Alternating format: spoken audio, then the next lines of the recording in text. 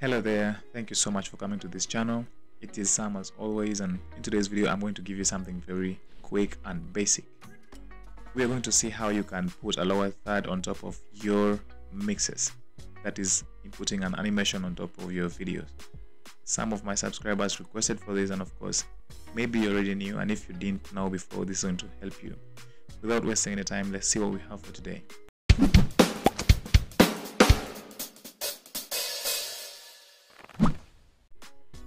Alright, so to get started you need an animation that has a plain background.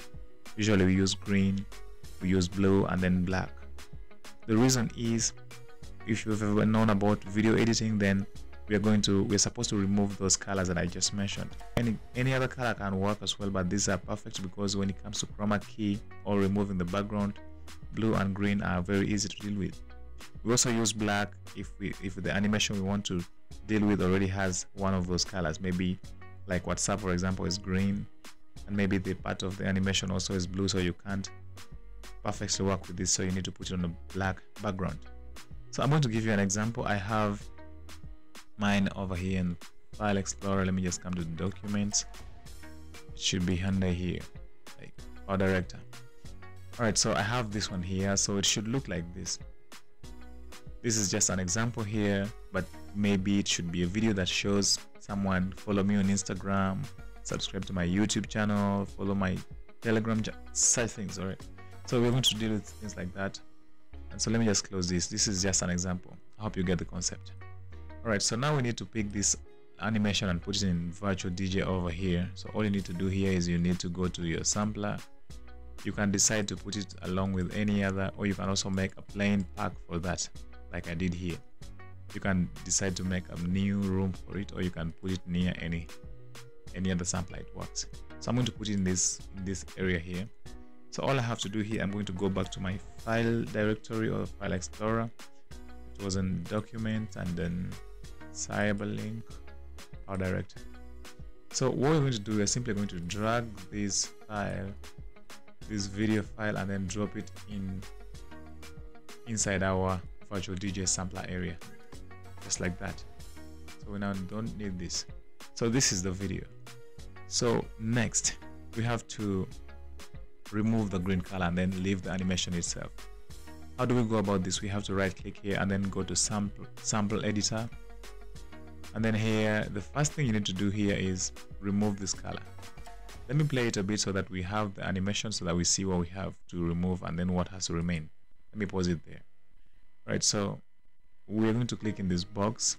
It will automatically pick this color to be removed, just like that. And then you need to adjust this transparency, leave alone this gain and whatever it is here. This is for other things. You need to adjust this to remove the green, just like that. You keep seeing here, I still see some little green, so that means I need to adjust again and again. You can also keep playing to see what you have. I'm not sure this is perfect, but you can just keep flowing until you get perfect. But the more you adjust, the more the green is removed, and maybe you need to put it at a good place. But for now we can just use this. The next thing you need to do here is you have to loop this so that it plays and then starts again and plays and starts again. If you don't if you don't click here, it will only play once and then it will drop. So that is it. You don't need to tamper with all these other ones. These are just things that you don't need. What you need here is only to save this and then go back. So when you start playing this, let's put a video over here. Oh, we need to load some track over here. Let me close this. Let me come to Auto Mix. I'm going to load this. Alright, so it was in sampler. So the moment you start playing this video, just like that, the moment you start playing the sampler, rather, it should be able to show up on your video, guys. This is so amazing. You can just see it over here. This is all you need to do, simply. Alright guys, thank you for watching. I hope the video was helpful. If you really enjoyed the video, please like and then share, and then also comment to let me know what you really think. And above all, you should really subscribe to this channel because we have a lot of more other things coming your way. Also, you can request for a specific tutorial. I'll answer you back to back.